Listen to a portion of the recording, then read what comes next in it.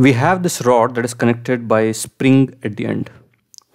Combined stiffness of the spring is K. That means if you displace this point by distance x, restoring force will be Kx due to the combined effect of springs.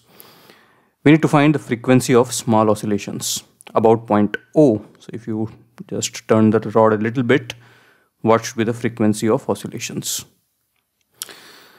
So in all such problems, we just rotate it by a small angle theta, and we see that restoring torque comes as a function of theta.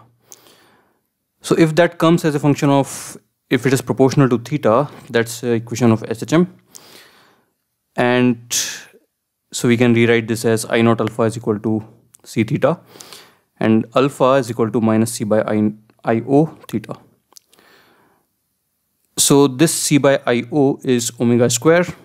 So if I can displace it a bit by an angle theta like this, and let's find the torque, and if this comes to be this form, then our omega will be root of C divided by I about O.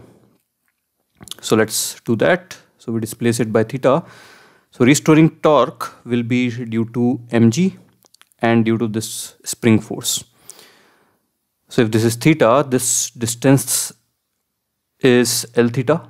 So restoring force here is KL theta. And mg will act at the center of mass of the rod. So restoring torque due to mg will be mg sin theta into L by 2.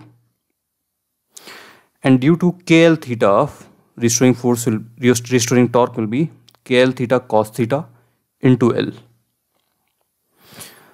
So we find torque about O comes to be proportional to theta, which means it will perform SHM. And omega will be root of C by IO. C is this. I of this rod about O is ml square by 3, which gives our answer.